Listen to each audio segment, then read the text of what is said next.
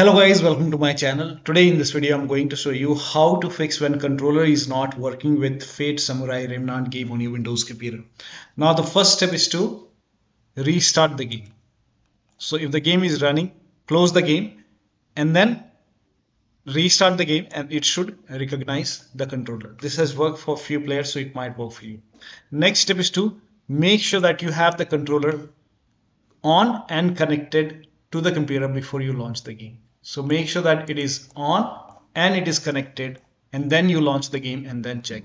So you have to connect the controller before you launch the game and then check. Now the next step is to restart your computer. If nothing is working, you can simply restart your computer, and after the system restart, launch the game and then check.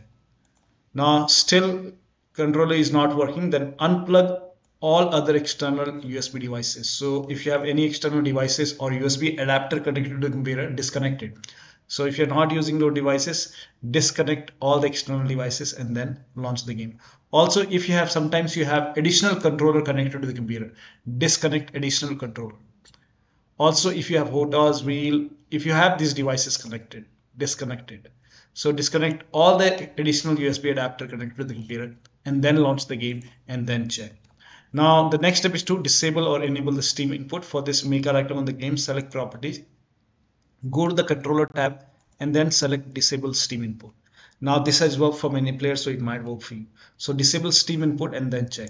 Still you're facing the problem, you can always enable Steam input and then check. But for many player, disabling input has worked. So you can try this.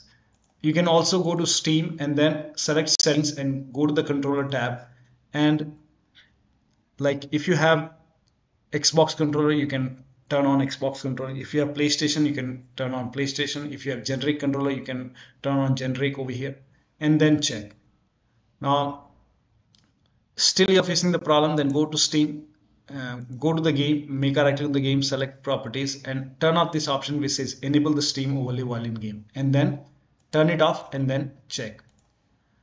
Now the next step is to launch the Steam in big picture mode and then launch the game. So connect the controller and then on the top right here you can see enter big picture mode, click on it.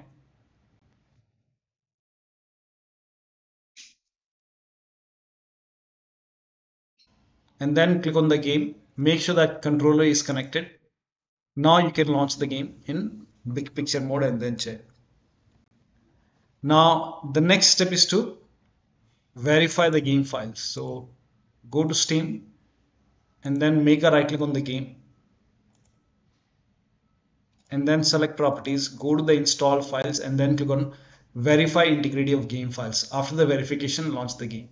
So one of the steps shown in this video should help you to get the controller working with the game. So that'll be all. Thank you so much for your time, and please like this video and subscribe to my channel.